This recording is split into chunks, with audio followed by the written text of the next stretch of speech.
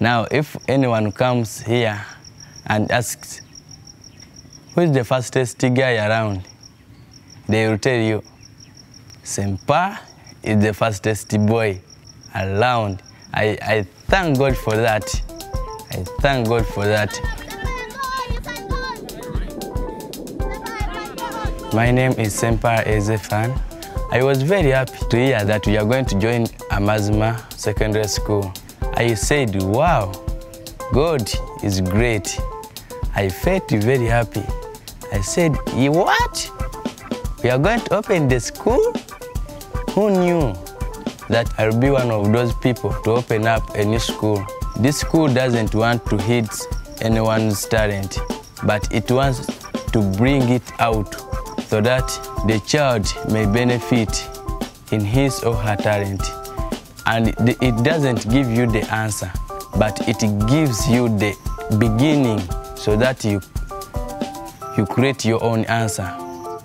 This medal I am wearing, I won it because of the talent God gave me.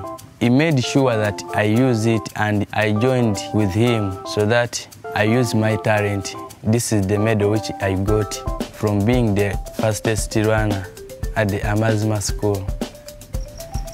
God started with me when I joined the Amazima.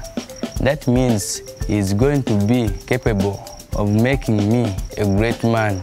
He gave me life, because even though you have your talent, but when you don't have life, it is useless. It means that you are dead.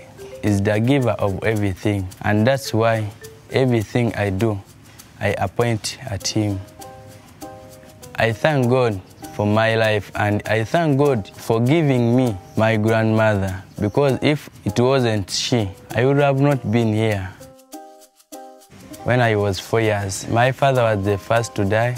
Then in that same year, my mother died.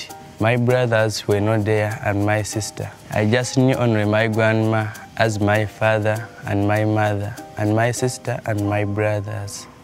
Grandma, thank you for making me to be like your child. Although my father and my mom died, you didn't leave me, but you decided to take me.